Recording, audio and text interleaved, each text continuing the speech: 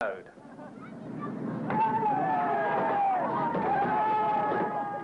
Then we had a spot of bother. A child ran across the road right in front of the lorry. Steady! That's it, sir.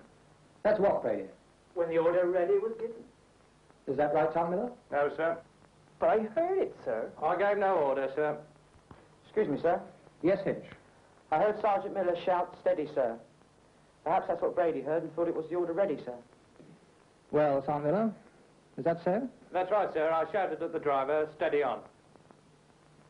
Well, Brady? I don't know, sir. I thought it was the order. I must have panicked. I would like to point out, sir, we have been on duty 10 hours. That's no excuse, Sergeant. No, sir. Well, sir, we patrolled the area for about another hour, and then we was ordered back to base. Come on, let's have it, lads! Come on, then. Right, fall in 3 ranks. Brady, get the stretcher off the photon and put it in the hood. Right.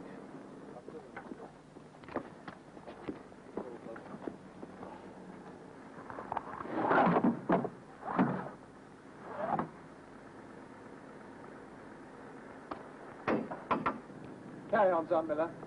Hello. I gave the order to unload. Did you unload, Brady? Yes, sir. Are you sure? Well, Brady? Yes, sir. I am sure.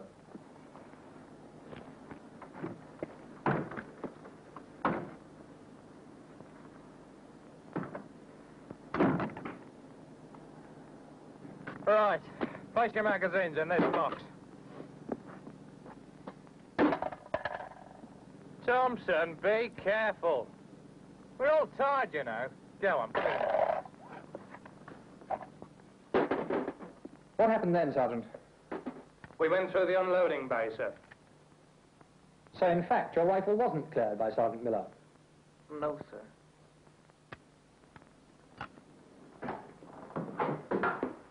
Shush. Sleep for a week. Right for some.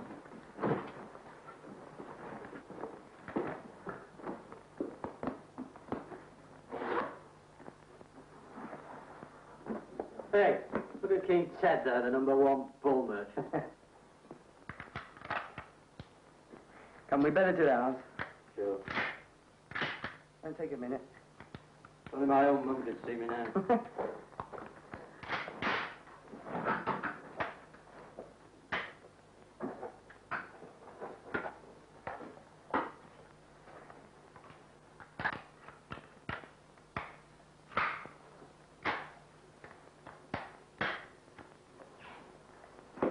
Might be erected. You checked it? No, use it back.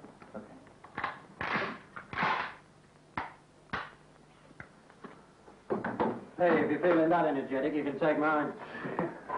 You checked it? What do you want, blood? I've checked it and cleaned it.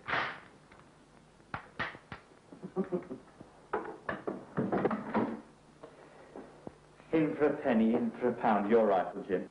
Have you cleaned it? No, I'm too tired. I'll do it tomorrow. Well, give me your rifle. I've got to get them locked up. You want it? You take it.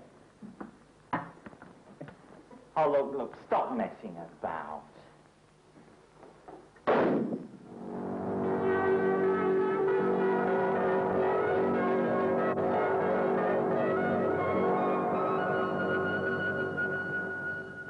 Well? So who would you say was to blame? Well?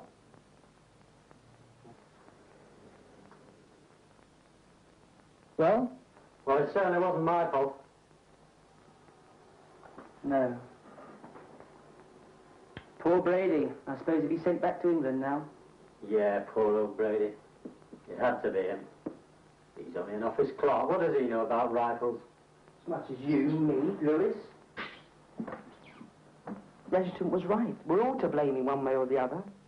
Brady because he was in a panic, didn't think or check, and didn't bother afterwards because he was tired. The Lance Corporal for calling Brady out of line, not reminding him to go and clear his weapon. The sentry for not making sure all the rifles had been checked. Even Sergeant Miller, he didn't bother to check.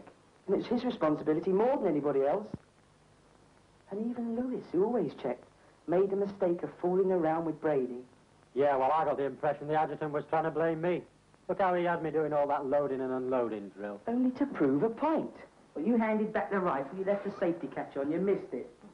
Well, I was nervous, wasn't I? Oh, no, Pete, your face gave you away. You were so confident, you were too confident. You forgot it. Look! I didn't kill Lewis. I don't feel in the least bit guilty. Well, I do. Ted checked my rifle and he checked yours. I cleaned it, it was clear. So had I, but he still checked them. Our rifles are our responsibility. Cleaning them, checking them, it goes with the job. And if you don't do it properly, someone's liable to get hurt. Ted was the only one who thought about it. And he was just as tired as we were, but he still did his job.